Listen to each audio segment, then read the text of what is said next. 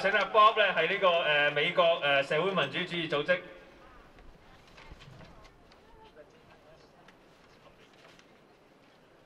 Brothers and sisters, as we come together on this beautiful International Women's Day, we come to honor our sisters, our special group of sisters who give from themselves to the most vulnerable section of New York.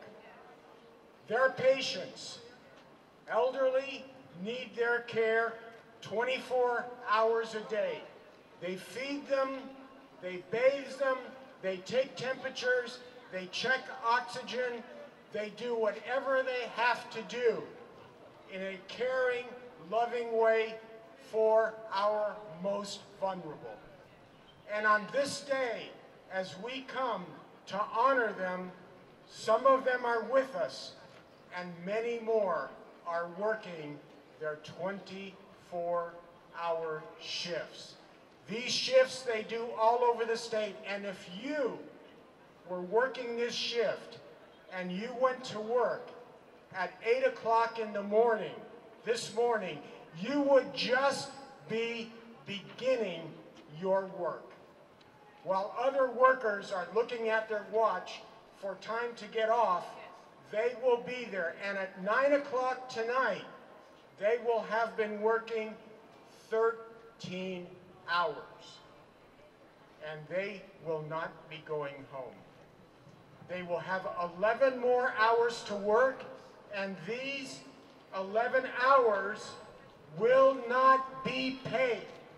They are working 24 hours and getting paid 13. Shame.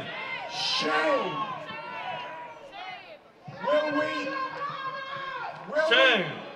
Will we tolerate this? No! When they will be going home, tomorrow morning, look at your watch at 8 o'clock, because those women will be going home exhausted at 8 o'clock tomorrow morning. And when they get off work, take the subway or however they're getting home, when they get home, they will open the door to a life that has been put on hold. Maybe there will be elderly in that home. Maybe they'll have a companion that is missing them. Maybe there will be a child that has been waiting and waiting and waiting. But when she walks in that door, she is exhausted and needs to take care of her life. This is inhumane. This is shameful. Shameful. Will we tolerate this? No! This is what I'm going to ask you to do. There are two bills that are before the Congress now. One in the Senate, whatever, there it is. 359 in the Senate, 345 in the Assembly. Call your congressperson. Tell them that you won't tolerate them not tolerating a 24-hour workday.